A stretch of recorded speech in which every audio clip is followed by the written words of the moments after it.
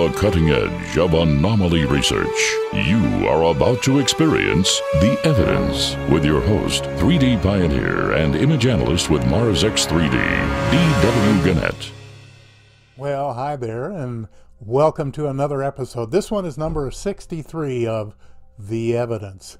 This is your buddy Dave over Mars X3D, and for our newcomers here, this is a reminder, this is a stereographic 3D channel, which is why you see two images.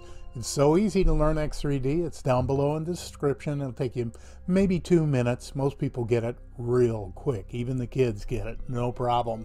And it does open a magic window right onto the surface of Mars. And those of you who have been with me a while, you know exactly what I'm talking about.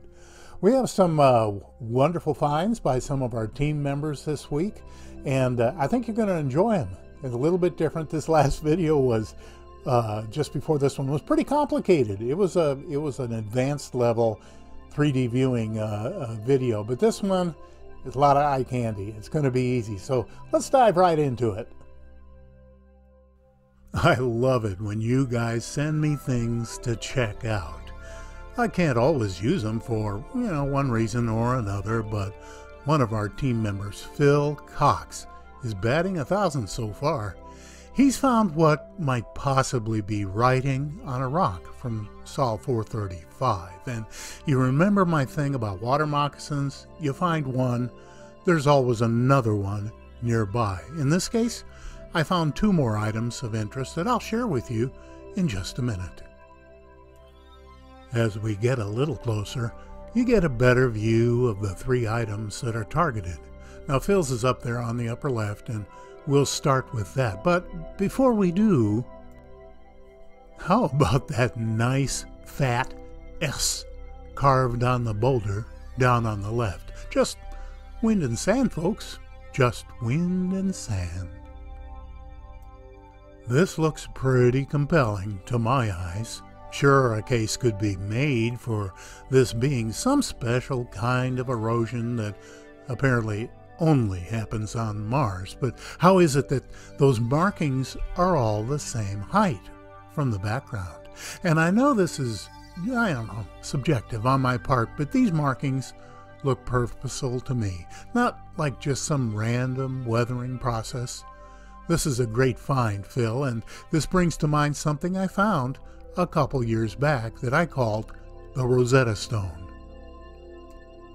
When I look at this, I find it really tough to call this the result of random weathering, even if it is on an alien planet.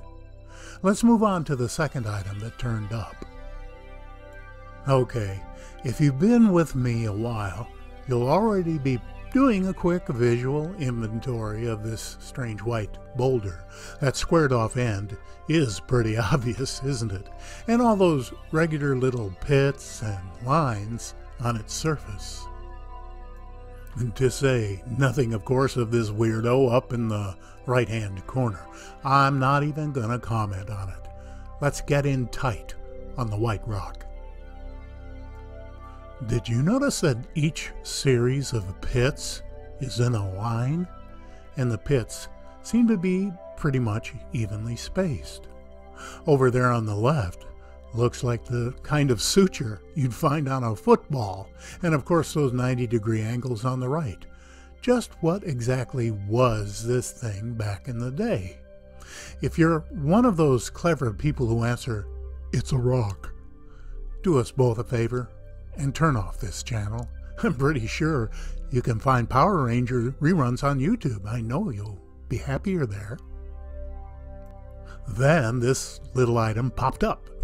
Doesn't look like much, right? Unless, of course, you're familiar with Sumerian cuneiform tablets. Now, to my eyes, this bears a striking resemblance, even if it's a freak of nature.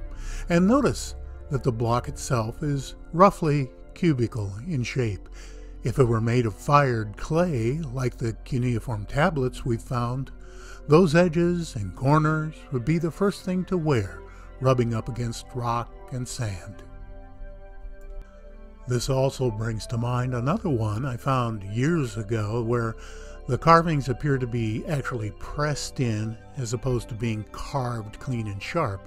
Of course, these are much larger blocks of stone, but the carvings have that same kind of pressed in look that cuneiform has. Next, we turn to a gorgeous Gigapan by my buddy, Neal Spence. See the tiny target area in the lower left?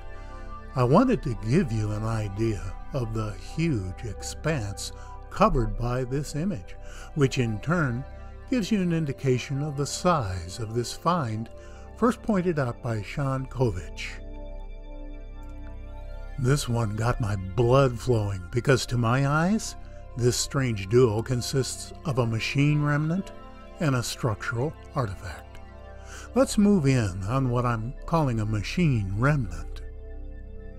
Man, oh man, a conical kind of, nose cone on the left. And if you look at the base of the cone, there's a collar with serrated edges, almost like a gear at its base. Then you've got those flat parallel sides, and of course that big old knob sticking straight out from the side of this thing. This brought to mind something my friend Jim West came across just recently. This reminded me of a drill press, but the important thing is that knob sticking out of the side like the one before. Are they machines or machine remnants? I'm still maintaining at least one of the civilizations destroyed in the Martian cataclysm was kind of an advanced steampunk culture based upon the various artifacts we found. Anyway, let's go back to the other member of the strange duo. So, what is this? Is it carved stone, embossed metal, and an artistic representation of a not very aerodynamic rocket? This also brought to mind a find by M.Grainey. Take a look. See what I mean? Kind of the same general idea. And speaking of M.Grainey, and isn't everybody? She first pointed this one out in Neville Thompson's Gigamacro of 2797. I found another example nearby, which we'll look at in a minute.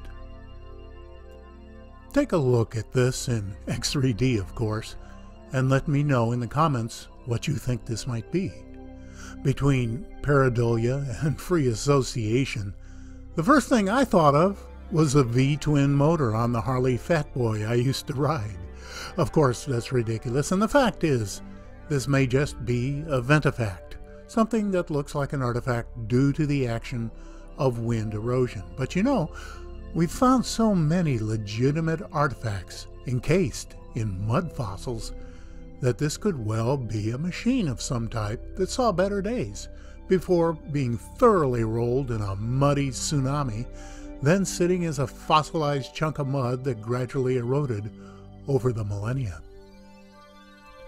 This example is near the center of the context view and shows many of the same characteristics as the first one.